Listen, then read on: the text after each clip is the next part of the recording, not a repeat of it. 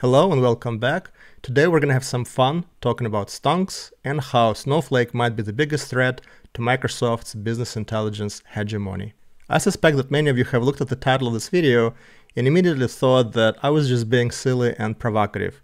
And generally speaking, you would be right, as I do enjoy a fair amount of silly and provocation every now and then. However, in this case, even though I do admit that this video was made primarily for fun, there are some solid points that we need to be aware of and that could potentially reshape the business intelligence and analytics industry as we know it.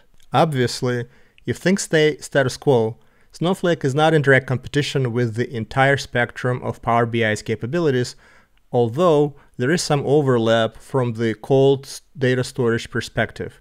I know I'm stretching it a little bit, but if you could think about Dataflows as a cloud data warehouse, I think it makes sense, at least in some respect. However, as a standalone product, Snowflake probably mostly competes with Microsoft Synapse Analytics than just about any other product in Microsoft portfolio. Now that I hope I have somewhat convinced you that I'm not totally divorced from reality, I would still like to make a claim that Snowflake could be the biggest disruptor in the BI and analytics space, and this is why. Now, we don't need to work very hard to see who Gartner thinks are the biggest competitors to Power BI. All we need to do is to look at the latest Magic Quadrant for BI and analytics. Tableau and Qlik are the only remaining players in the leaders' corner.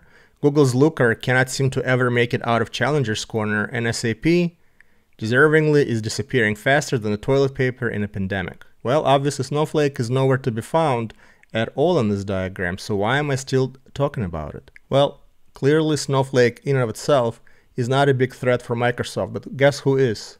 Salesforce with Tableau. And I think that the biggest threat and unfortunate event for Microsoft disruption can occur if and when Snowflake's stock price takes a dive, so that it becomes an acquisition target for Salesforce. We all know that Salesforce has been on an acquisition spree. It has already acquired Tableau and recently Slack. The only thing that's missing that prevents Salesforce from being a legitimate BI and analytics powerhouse is its lack of data management platform, a void that Snowflake can fill quite easily.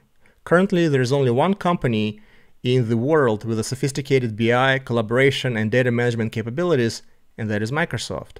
If Salesforce manages to acquire Snowflake, it will have just as strong of a story, and maybe in some case, with respect to purely analytical cloud workloads, it might be even a stronger story than that of Microsoft. Data management and analytics are a big part of Microsoft's cloud strategy, but let's be honest, it's not the only part.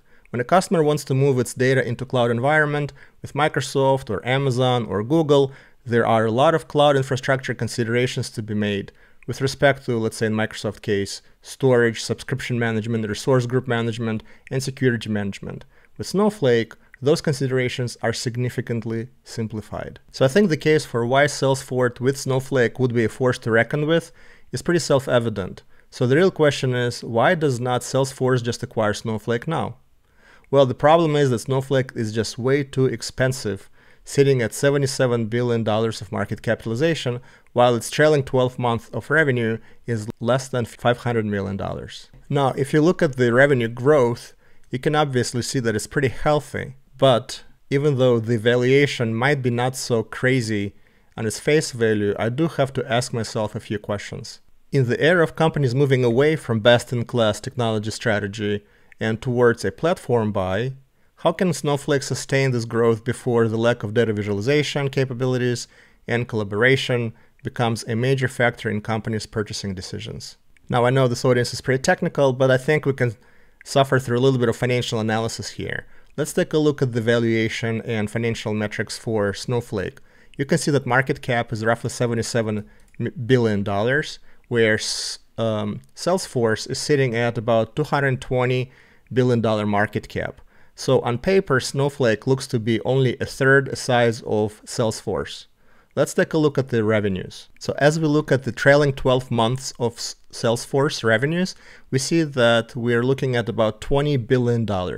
For Snowflake, the number is a lot more modest. So for Snowflake, the last 12 months are about $489 million.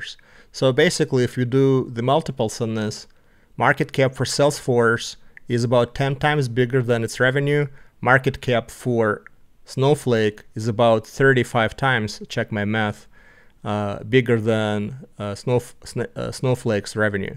So I would argue that Snowflake's right now market cap is significantly overpriced.